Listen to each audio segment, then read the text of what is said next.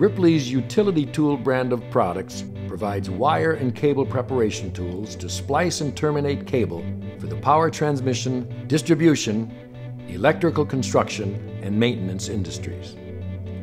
For URD installations, begin the cable preparation process by measuring the jacket cutback.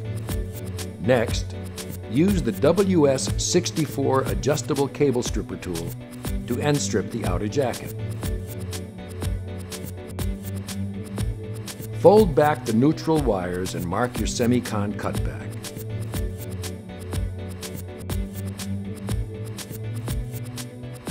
Use the SCS to score the semicon.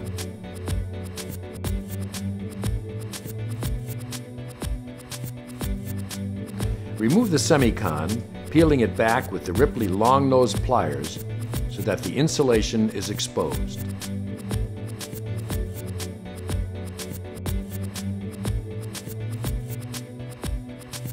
For bonded semicon cable, the WS76 semicon shaving tool should be used.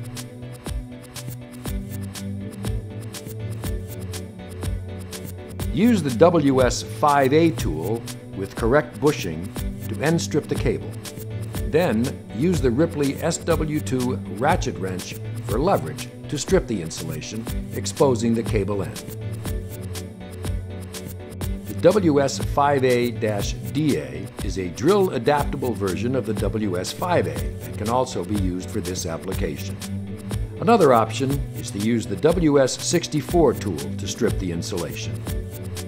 Finally, use the Ripley IC-1 URD insulation chamfer tool to create a 45-degree bevel on the cable.